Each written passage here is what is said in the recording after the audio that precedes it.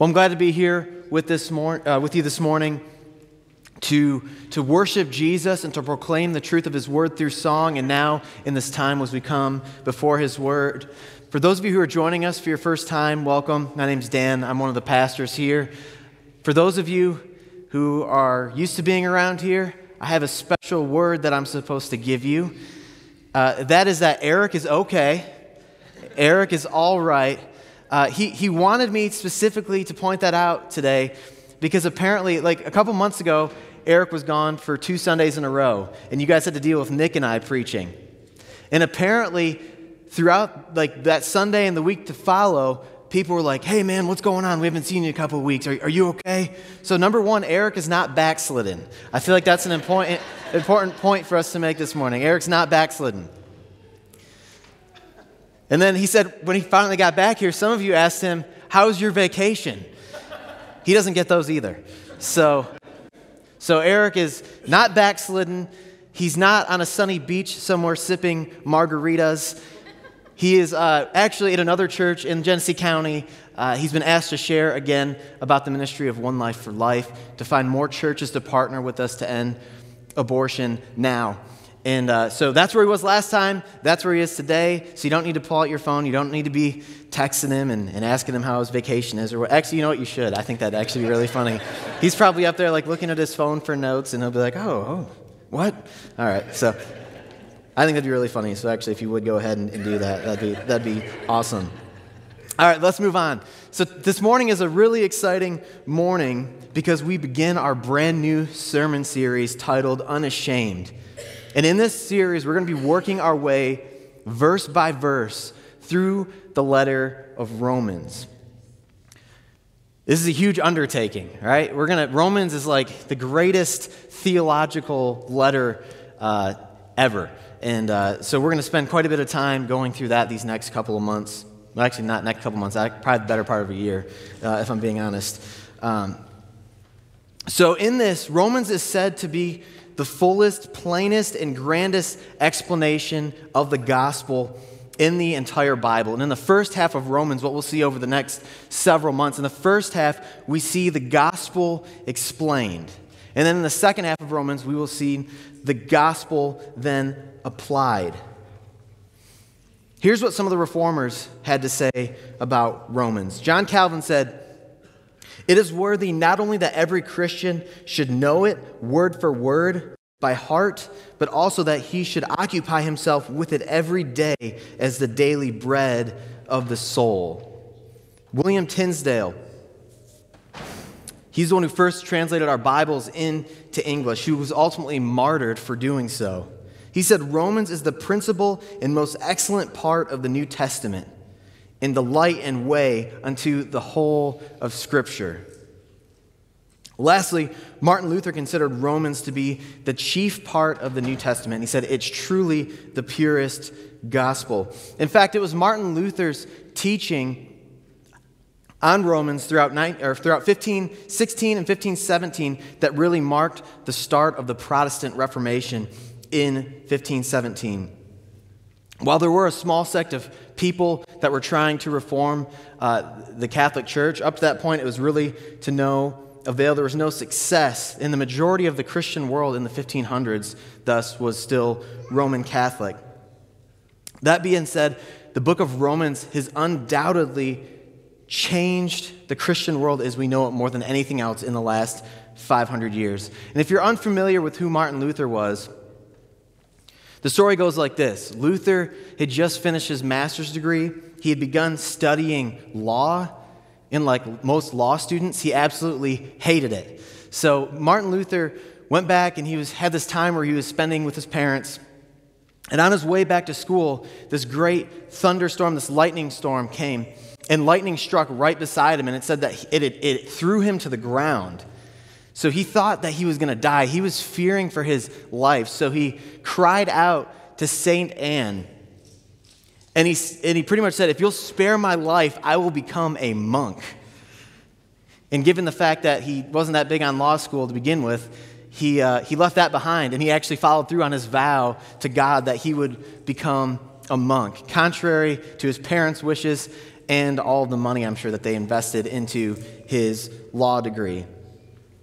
And Martin Luther, once he became a monk, he struggled. He really struggled with his own sinfulness. He really struggled with the fact that he felt like he couldn't overcome this sin. He was going to confession so much that the priests and that his professors, like, they actually got so annoyed with him that they sent him to the University of Wittenberg. So like, well, he's driving us crazy here. Maybe he'll be a better Bible teacher than he will be a monk. And so Luther goes and he starts teaching the Bible, and he starts studying and teaching through Romans in 1516 and in 1517. And it was through this process that he came across Romans 1:17, which we're going to see this morning. And it reads, "The righteous shall live by faith." Luther concluded that salvation comes through faith, not works, not through prayer, not through fasting or vigils or pilgrimages or relics or giving to the poor, sacraments, or any action that a person can take. We can't ever be good enough. Through our actions to merit salvation, we can only have faith. Sola fide, that is, faith alone justifies us before God. And this is what led Martin Luther to nailing the 95 Theses to the Roman Catholic Church door. This marked the start of the Reformation. To be saved, we need nothing but to place our faith in Jesus. It's not faith plus works, it's faith alone. And that sure is good news for sinners like us, isn't it? I don't know about you, but I've tried to clean myself up and I only make the mess bigger, right? We try and clean the stain and it only sets it in even deeper. But I mentioned that in the second half of Romans, so that's the first half, right? We see the gospel applied. We are justified by faith alone. But then in the second half, we see the gospel applied. So this begs the question, is a letter that was written in AD 57 in Corinth to the church of Rome, a time and place that's much different than America in 2019, is it still relevant to us today? Here's some contemporary issues that are touched on in Romans that we will see over the next several months. Enthusiasm and evangelism, whether homosexual relationships are natural or unnatural, whether we can still believe in unfashionable concepts such as God's wrath and propitiation, the history of Adam's fall and the origin of human death, what are the fundamental means to living a holy life, the place of the law and of the Spirit in Christian discipleship, the distinction between assurance and presumption, the relation between divine sovereignty and human responsibility in salvation, the tension between ethnic identity and the solidarity of the body of Christ, relations between church and state, the respective duties of each individual citizen and the body politic, and how to handle difference of opinion with others in the community of faith. Does that sound like it's something that could be relevant for us today? Right? The scriptures are timeless. God's word is timeless. But let's go before him now. Before we get into this text, let's go before him again in prayer. Father God, we thank you so much for your word, that by it we may know you.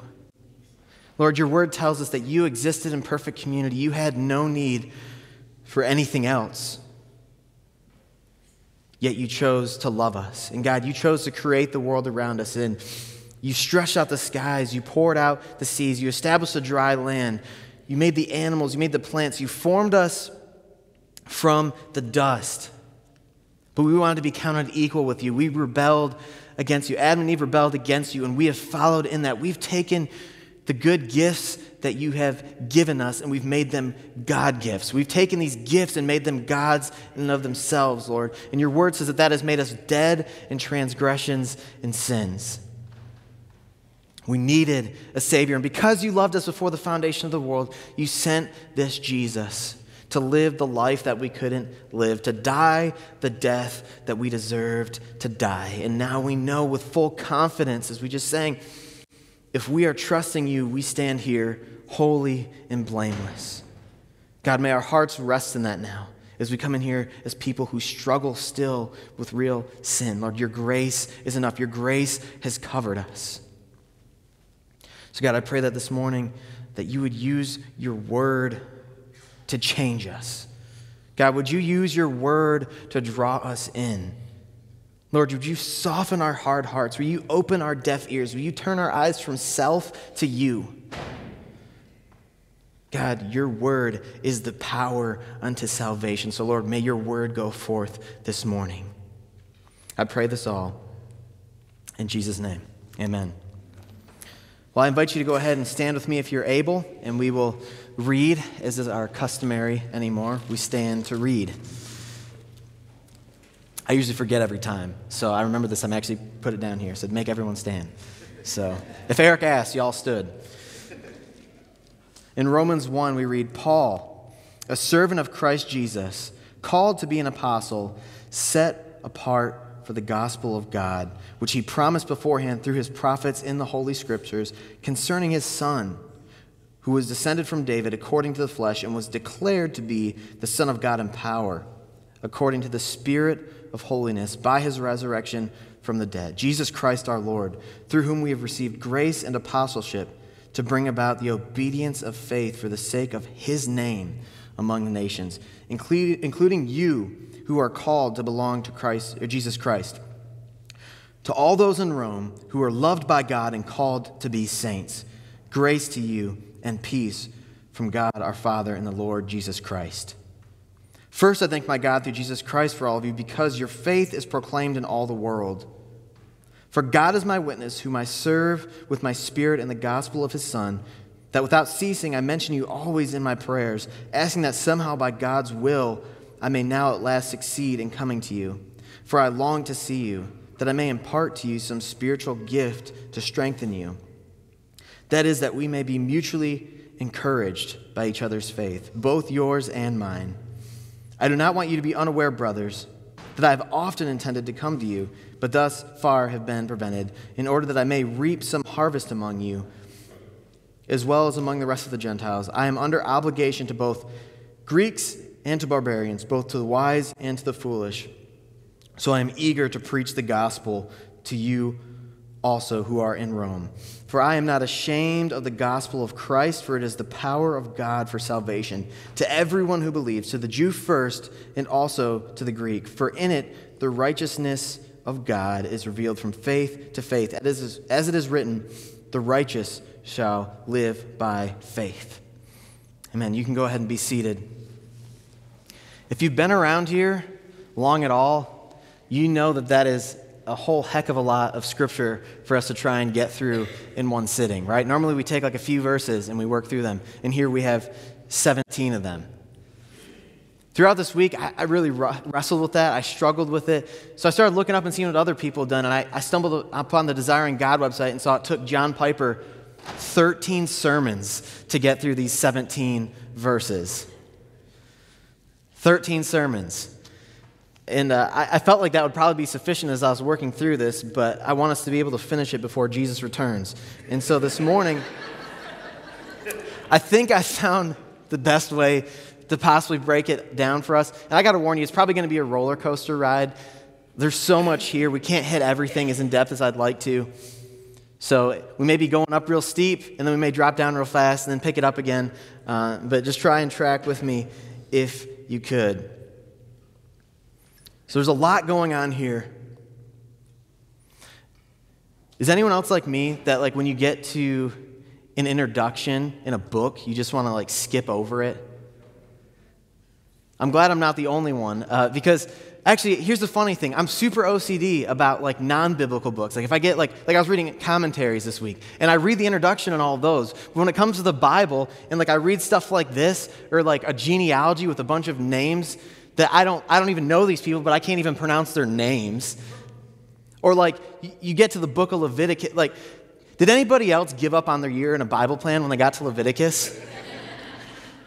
Like, we're so prone to just want to skip over this stuff, to want to rush through it. But we firmly believe that all Scripture is God-breathed, right? It's profitable for teaching, for reproof, and for training in righteousness. So that's why I want to take some time for us to really walk through this as best as we can today. I know it's a lot, but we'll try and get through it. So, We're going to spend some time digging through this to see what the Lord has to say. And I'm not really that creative of a person, contrary to like playing music with the band and stuff. Other than that, I don't have really any creativity. So there's going to be 3 points this morning, and it's literally just the 3 phases of this introduction. So here we go. Point number 1 is the introduction. We see that Paul is committed to calling. He's committed to his calling. We see this in verses 1 through 7. Next, we see thanksgiving. Paul is committed to the people who he's ministering to. That is verses 8 through 15. And then we see the theme for the entire book of Romans, and that is committed to the gospel, verses 16 through 17. So let's jump right into this introduction. This introduction in verses 1 through 17 is a lot different than what we're typically used to, right? Like when we send a message to somebody, or we send an email, or we maybe like do that old school thing where we actually write letters. We usually start it with this, right? To so-and-so.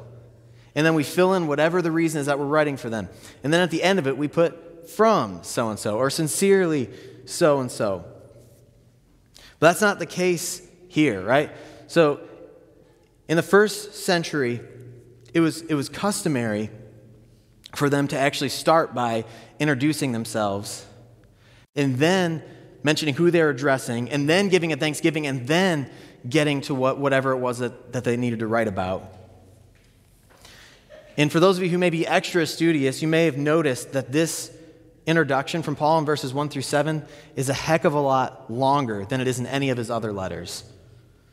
For instance, Ephesians 1, Paul's introduction is just 2 short verses. It says, Paul, an apostle of Christ Jesus by the will of God, to the saints who are in Ephesus and are faithful in Christ Jesus. Grace to you and peace from our God and Father from the Lord Jesus Christ. And then literally 2 verses later, he's teaching on election. He's teaching about how God chose us before the foundation of the world. He didn't waste any time whatsoever. So why does it take him so long to get into this part here, to get through this introduction? Well, unlike all of Paul's other letters in the Bible were written to churches that he had planted and that needed correction, or to pastors that he had discipled, that he had trained up. Whereas with this letter of Romans, Paul didn't start the Roman church. Paul had never even been to Rome. These people had no idea who Paul was. While I'm sure that they had heard things about him in his past days when he was a Pharisee and what had happened, by and large, they didn't know who he was. So it was really important in this introduction for him to establish his calling, for him to establish his credentials. That way they knew that he wasn't giving them some counterfeit gospel that was contrary to the gospel that they had received. So that's the purpose of this long introduction here. And honestly, historians and scholars alike don't even know exactly how there were churches in Rome at this point. The best inclination that anyone has really had is that according to Acts 2:10, when Pentecost came, right? Like when the tongues of fire came down, when God poured out his Holy Spirit on people, it said that there was people there from Rome. So the presumption is that those people took the gospel back to their land and they established their own church. So needless to say, the reason the introduction in Romans is so long is because Paul needed to establish his credentials, who he was and what the gospel was that he preached. For instance, the way that I'm going to address a complete stranger when I write them is a lot different than the way I'm going to address somebody that I know well, right? I've got a friend, and his name is Josh. And Josh has been to One Life before. We've been friends for a super long time. Josh has been tracking on social media with our One Life for Life ministry. He loves everything that's going on there. So with our banquet coming up, I just called him, and I said, hey, man, I know your business likes to do things for nonprofits. You want to give us some money and be an underwriter? And he was like, oh, yeah, sure, totally. But if I was addressing like a business owner in the community, someone who I'd never met before, don't you think I would take a little bit more time to establish who I was before asking for something, before asking for any money, right? For them, I may be like, oh, I'm Dan, I'm a pastor at One Life. It's great. I work with One Life for Life. We have this ministry that serves abortion-minded mothers, that gives them crisis situation counseling, that offers help, that offers alternatives. And we've got this banquet coming, and so on and so forth. So who we are addressing really changes up how we're going to introduce ourselves to someone. So let's go ahead. Let's start digging through this a little bit verse by verse. And I warned you, this is going to seem really drawn out at first. I think these first few things are really important, and then we're just going to speed up and we're probably going to blast right through them. So the first thing we see here is that the author of the letter is Paul. And for most of us, if we've been in the church in a while, we know this dude's whole story. There's some people in this room who've been studying the Bible longer than I've been alive, right? But not everybody's there. So I wanted to take a little bit of time and just talk about Paul, because if we're going to understand this letter, we have to understand that the meaning is determined by the person who wrote it, not us. We don't just come at it and go, well, this is what this means to me. The author determines the meaning. So we need to talk about Paul for a second. And we first hear about Paul in Acts 7. Does anybody recall what's going on in Acts 7? So in Acts chapter 7, we're introduced to this guy named Saul. Saul and Paul are the same guy. We don't really know when or why the name changed. There was a bunch of theories. One of them was that his name was Paul and Saul. One was the first name, one was the middle name. That's weird. I'm not totally sure. But the bottom line is these two people are the exact same person. Acts 13:9 says Saul, who was also called Paul. All right. Now we've established that. Paul, it says, our first introduction to Paul is at the martyr of the first person in the history of Christian religion. This guy named Stephen was preaching the gospel, and they drug him out to stone him. And it says that Paul was there and that Paul approved of the murder. More than that, Paul was holding on to everybody's jackets as they were taking their jackets off to stone this man for his Christian faith. Then after that, moving on a little bit into chapter 8, we read of how it says that Paul was ravaging the church. So he was literally going house to house, and he was binding people, and he was dragging them off to prison. And so it got to the point where Jewish Christians are going, all right, we're going to spread out a little bit because this guy is coming door to door. So what does Paul do? Paul goes and he gets a letter that says he can go to this other city, that says he can go to Damascus to go round these people up and bring them back, potentially to be executed. So this is Paul. This is the guy who's writing this letter. But something changed, didn't it? Paul met Jesus, and he met Jesus in a powerful, powerful way. So, Paul is on his way to Damascus to go to persecute these Christians, right? To bind them up, to take them back. And he literally gets knocked off his high horse. And Jesus comes down, and his glory is so radiant that it blinds Paul. And he hears a voice say, Saul, Saul, why are you persecuting me? And Paul replies, who are you, Lord? Who else is going to blind you with their glory? He's like, who are you, Lord? And he says, I am Jesus of whom you are persecuting. So Paul's blind now. Someone had to help him off the ground. They take him to the city, and God had told this guy named Ananias, hey, I've set this guy Paul apart. I've set him apart to be an apostle to the Gentiles. I've set him apart to be an apostle to the Gentiles. And so this Ananias guy, right, he's heard of the testimony about Paul. He's heard this guy is going out to murder people, and yet you're saying you want him to come to my house and you want me to tell him the truth about the gospel? And God's like, yeah. And so that's what he did. And this is what marks Paul's conversion, where Paul believed on the gospel of Jesus Christ, where he stopped killing and he stopped persecuting Christians. So recap, Paul went from killing Christians to converting people to Christianity. What can we draw from this? The gospel has the power to take a man from killing Christians to converting others to Christianity. The gospel has the power to bring death to life. This is super important for us to remember, especially as we get on later into verses 16 through 17. So the next thing we see, in verse 1 we see Paul. The next thing we see is a servant of Christ Jesus. The Greek word here used is doulos, which means bondservant or slave. And in America, the word slave has a really negative connotation to it, doesn't it? Because we've seen throughout our history people be enslaved simply because of the color of their skin, or we still see slavery in the form of human trafficking, right? Like there's all sorts of women and children in this world that have been turned to sex slaves. And yet this is the word that Paul uses to describe himself in relation to Jesus. And to Gentiles, that is unbelievers, or not unbelievers, Gentiles, that is not Jews in Rome, this would have been a negative term to them too, because at this time it's estimated that in Rome, the majority of people were actually forced slaves.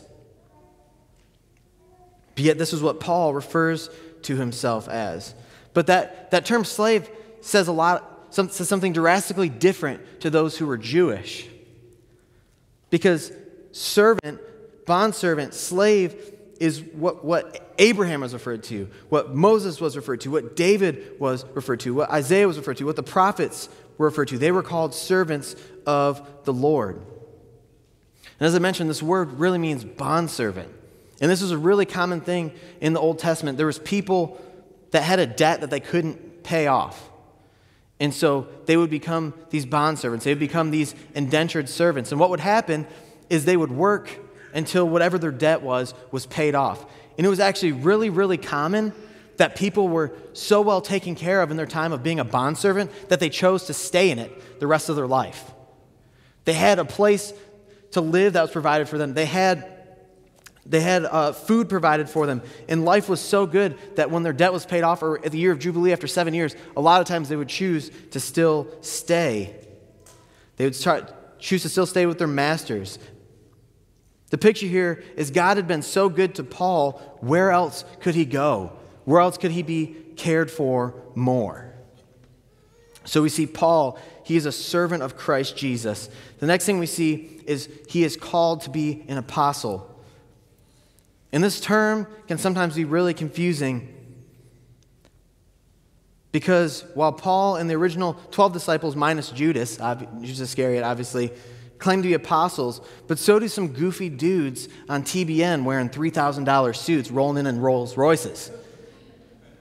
So what is going on here? Stop laughing at me, Nick. I got to bring this up, right? Because this isn't something we talk about a lot. This is a word that we see in Scripture, but then we see other people on TBN. We see people on these billboards with these elaborate hairdos who are claiming to be apostles. And more than that, in today's times, these apostles claim to have authority that was equal to those of the apostles in the New Testament. They claim that their words are the words of God, that their words are equal with Scripture. They prestige themselves. They put themselves in this place of authority. But what are the biblical qualifications of an apostle? Here's what the Bible lays out. They are somebody who physically saw and witnessed the resurrected Jesus. They were specifically called to their office by the Holy Spirit, and they had the ability to perform signs and wonders. The purpose of their office was to really lay the foundation for the early church, to take the gospel to the world. 1 Corinthians 15:8, Paul explains that he was the last chosen apostle. With these words, he said, "Last of all, as at one untimely born, he also appeared to me." Speaking of when Jesus called him to be an apostle. It was untimely because everybody else, all the other apostles, witnessed Jesus before his ascension. Whereas Paul, right, God came down from heaven and blinded him. So he was saying this was at an untimely place, born at an undue time. More than that, when Paul references himself in relation to the other apostles, contrary to what false prophets, false apostles say today, Paul said, "I am the least of all the apostles," right? Because he saw the weight of his own sin. He saw that I had been a man that was breathing lies and breathing murder.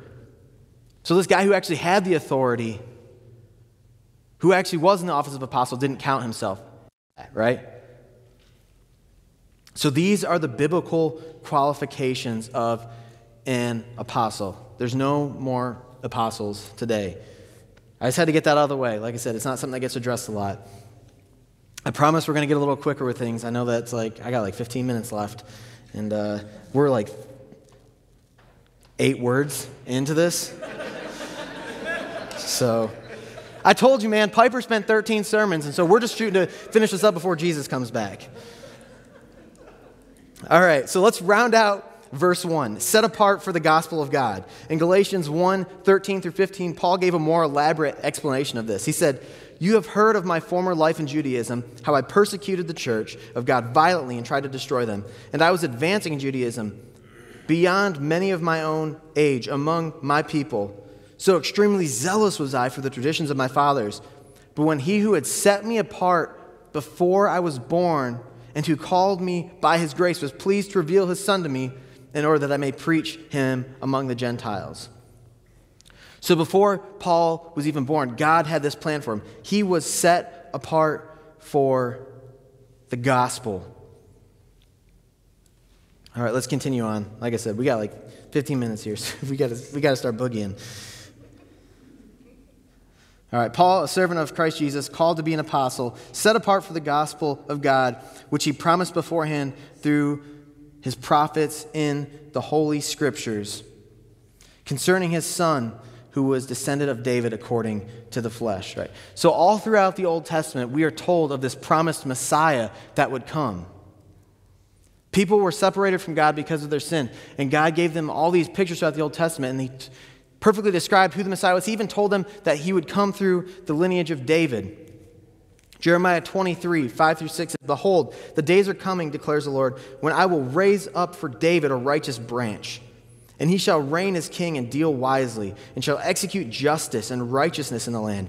In his days Judah will be saved, and Israel will dwell securely. And this is the name of which he will be called. The Lord is our righteousness." Psalm 132:11, "The Lord swore to David a sure oath from which he will not turn back. One of the sons of your body I will set on your throne." And in the genealogy of Matthew 1, sure enough, we saw that Jesus, this promised Messiah, came through the lineage of David. So Paul is iterating them, right? These people don't know him. He's like, this is my gospel. This is your gospel. We are on the same page here. And then we see, moving on, "And he was declared to be the Son of God in power, according to the Spirit of holiness, by his resurrection from the dead, Jesus Christ our Lord." And Hebrews 1:3 says this, "He is the radiance of the glory of God and the exact imprint of his nature. And he upholds the universe by the word of his power. After making purifications for sin, he sat down at the right hand of the majesty on high." So this is what Paul's trying to establish with them, right? He's just trying to say, look, we're on the same page. We can partner here. And then we see him rounded out with this. He said, "Through whom we have received grace and apostleship to bring about the obedience of faith for the sake of his name among the nations, including you who are called to belong to Christ." Paul is committed to his calling, to bring about the obedience of faith. But for what? For the sake of the name. For Jesus Christ. John Stott had this to say on this point, and I was like, I can't say it any better, so I'm just going to read it for you. It's not on the screen, but I read this earlier this week, and it just blew my mind, and it really convicted me. He said, "Why did Paul desire to bring the nations to obedience of faith? It was for the sake of the glory and honor of Christ's name. If therefore God desires every knee to bow to Jesus and every tongue to confess to him, so should we. We should be jealous, as Scripture sometimes put it, for the honor of his name, troubled when it remains unknown, hurt when it is ignored, indignant when it is blasphemed, and all the time anxious and determined that it shall be given the honor and glory which are due to it." And this is where it really gets good. "The highest of all missionary motives is neither obedience to the Great Commission, as important as that is, nor love for sinners who are alienated and perishing, strong as that incentive is, especially when we contemplate the wrath of God, but rather zeal, burning and passionate zeal for the glory of Christ." That's what he's talking about here. All right, let's finish up this introduction real quick. It says, he finishes out with, to all those in Rome who are loved by God and called to be saints, grace to you and peace from our God and Father, the Lord Jesus Christ. All right, finally, we have weathered that. I think it took me like a quarter of the time to get through that whole second half of it as it did to get through like the first 8 words. So I apologize for that. So if you have any questions later, feel free to ask me about it. But Paul lets the Romans know that his calling in the gospel is what he is committed to. And it's easy for us to just look at this and kind of go, well, good for him. He established it here well. While Paul's conversion can often seem super miraculous to us, and while he was called to be an apostle, ultimately Paul's story and your story and my story are all the same. What's Paul's story? Paul was a sinner separated from God. But God, rich in love and mercy, chose Paul. He called him and he set him apart for the gospel. And now we see Paul living that out, right? We see Paul going to the nations with the gospel. What's your and my story? I was a sinner separated from God. But God, rich in love and mercy, chose us. He called us to himself and set us apart. And now we need to live that out. Jesus gave us our marching orders, and he said, go therefore and make disciples, baptizing them in the name of the Father and of the Son and of the Holy Spirit. Like Paul, God pulled us out of darkness into light, from death to life. We too are servants of Jesus. There's no other place we can go. He has called us by name. He has set us apart for the gospel, to take the gospel to the world around us. He has placed you where you are, doing what you're doing, around who you are around, in order to bring the gospel to those, in order to bring unbelievers around you in obedience to the one true God. How are we doing with that? Are we committed to our calling as Paul was committed to his? All right, let's continue on now. We see that was the introduction. It was Paul's commitment to his calling. Secondly, we see here thanksgiving. We see that Paul was committed to people. Let's go ahead and read from verse 8 forward again. First, I thank my God, through Jesus Christ, for all of you, because your faith is proclaimed in all the world. For God is my witness, whom I serve with my spirit in the gospel of his Son, that without ceasing I mention you always in my prayers, asking that somehow by God's will I may now at last succeed in coming to you. For I long to see you, that I may impart to you some spiritual gift to strengthen you. That is, that we may be mutually encouraged by one another's faith, both yours and mine. I do not want you to be unaware, brothers, that I've often intended to come to you, but thus far I've been prevented, in order that I may reap some harvest among you, as well as the rest of the Gentiles. I am under obligation both to Greeks and to barbarians, to both wise and to the foolish, so I am eager to preach the gospel to you also who are in Rome. So we see that Paul has this calling. If he's to go on and make disciples, that requires other people, right? If he's required to take the gospel, that requires other people. And we see his deep longing here for these people who we've never met. He's thanking them daily because he's heard about how they've come to faith.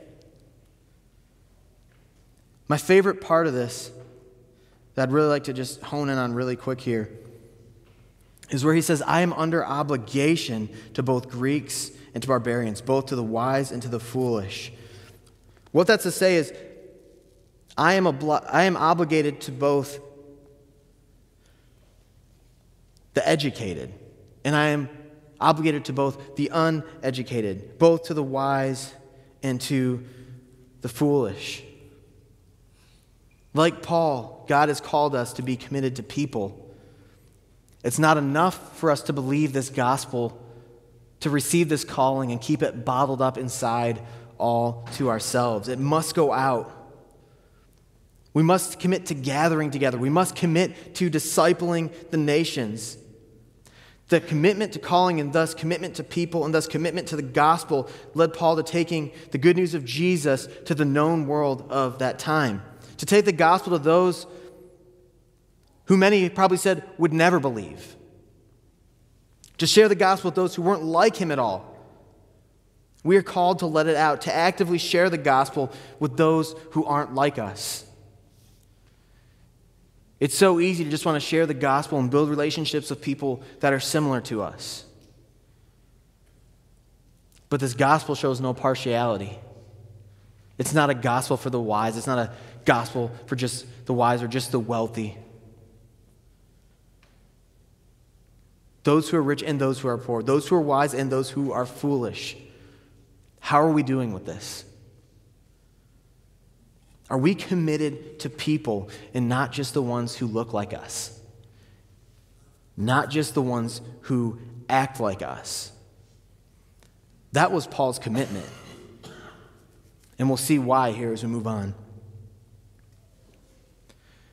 Thirdly, we see the theme for Romans. That is the gospel. We see here that Paul is committed to the gospel. Verse 16, "For I am not ashamed of the gospel, for it is the power of God for salvation to everyone who believes, to the Jew first and also to the Greek. For in it the righteousness of God is revealed from faith for faith. As it is written, the righteous shall live by faith." At this point, it begs the question. Well, I'm sure some of us are aware of it. Some of us probably aren't. I've said the gospel probably like 100 times now. So we can't continue on without addressing this question of what is the gospel? Let's go ahead and let's look ahead to where we'll be in a couple months. Let's look ahead to Romans 5.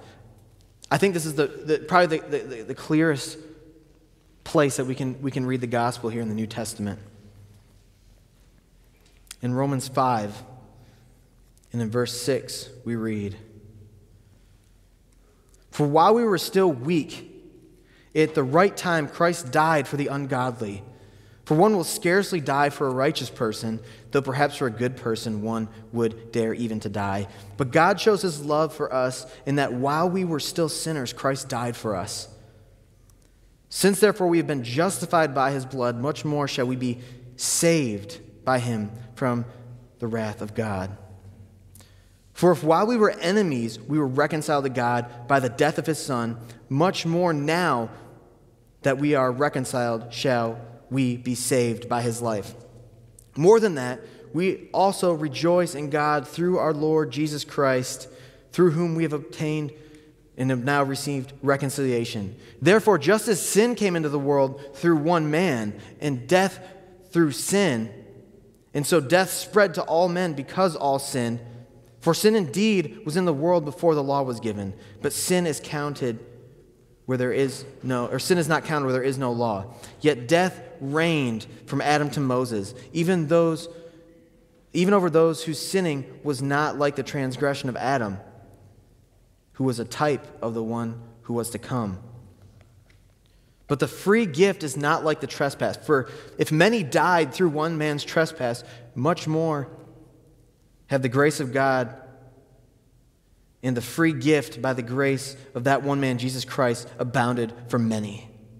And the free gift is not like the result of one man's sin. For the judgment following one trespass brought condemnation, but the free gift following many trespasses brought justification. For if of one man's trespass death reigned through that one man, much more will those who receive the abundance of grace and the free gift of righteousness reign in life through one man, Jesus Christ.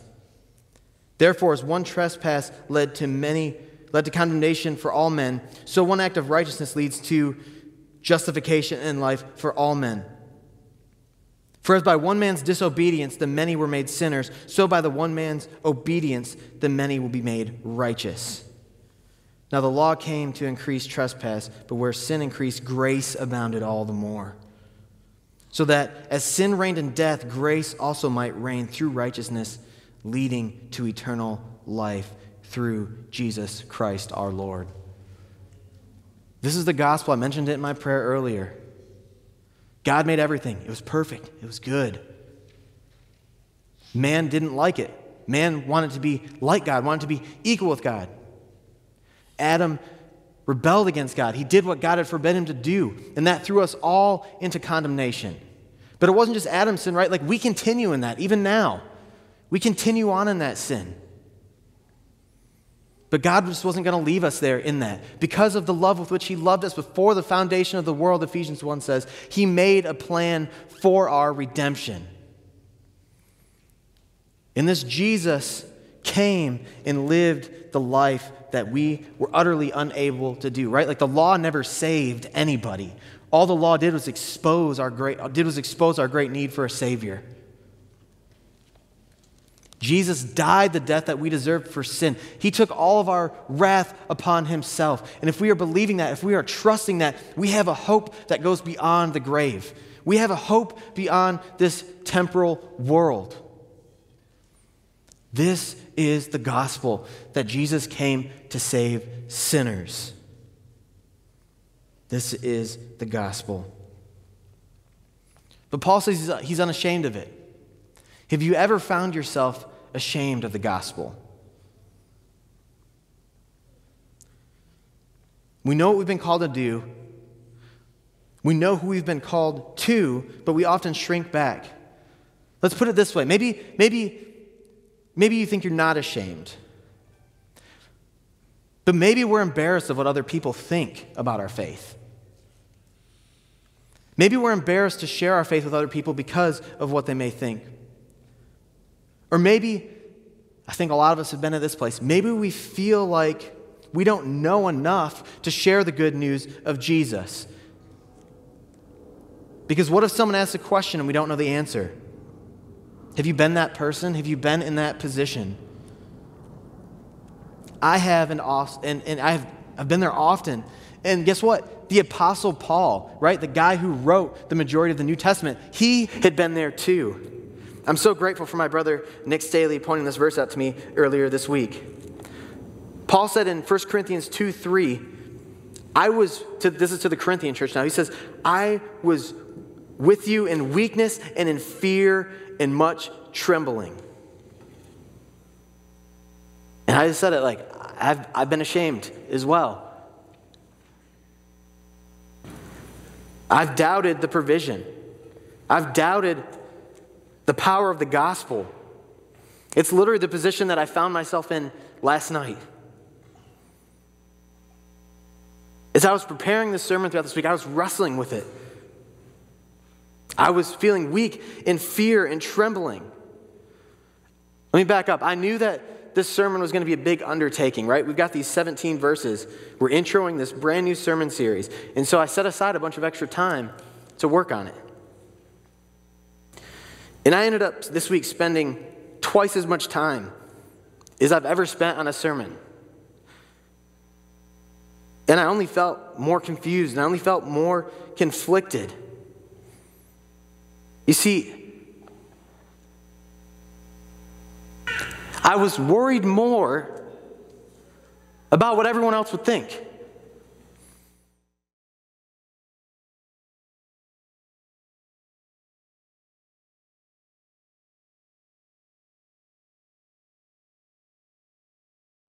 I was worried,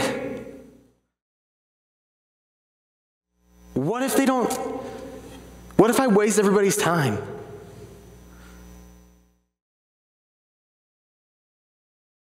What if I'm not clear enough? What are people going to think of me?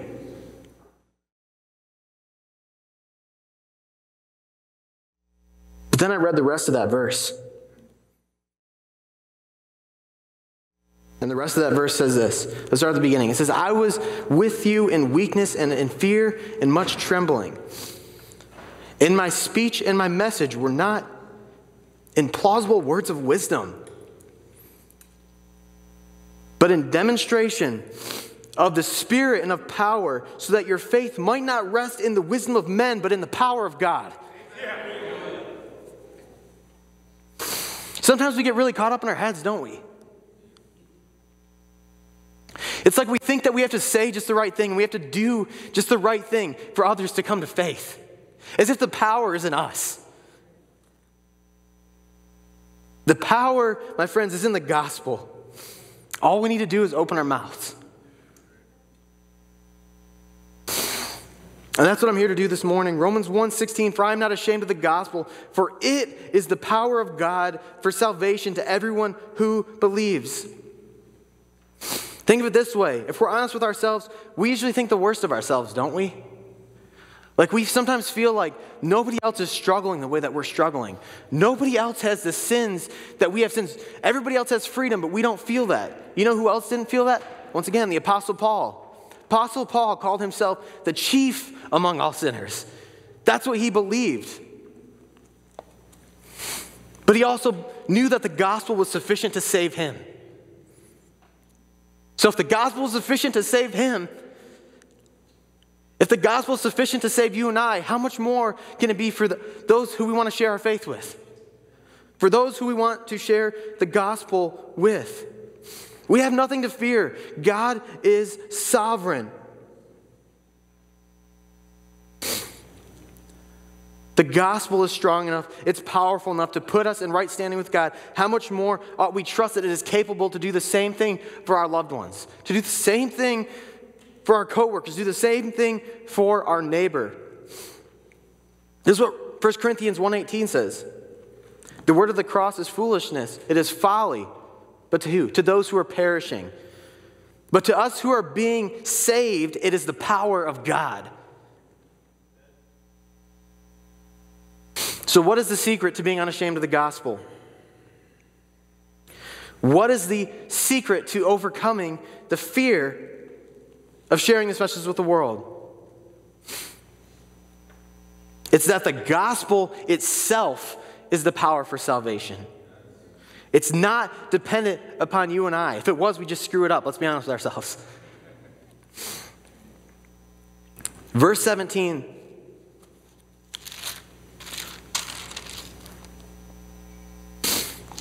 Verse 17. It says, for in it the righteousness of God is revealed from faith to faith, as it is written, the righteous shall live by faith. Verse 17 says that in the gospel, the righteousness of God is revealed. And all that we need to do is place our faith in this gospel, and we obtain a righteousness that is not of our own.